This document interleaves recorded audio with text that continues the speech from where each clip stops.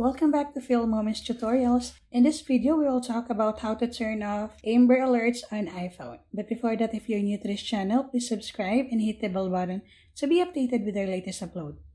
Your iPhone makes sure you never miss Amber, that's America's Missing Broadcasting Emergency Response, and other kinds of emergency government alerts.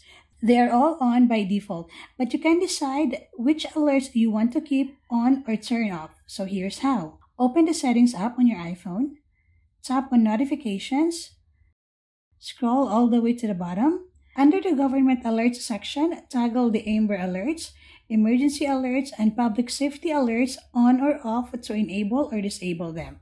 You can turn it off if you want, but turning Amber off and other alerts can cost lives, including yours.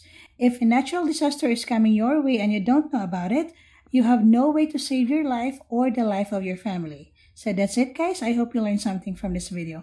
Don't miss any of our future upload by subscribing to our channel. Until next time, bye for now.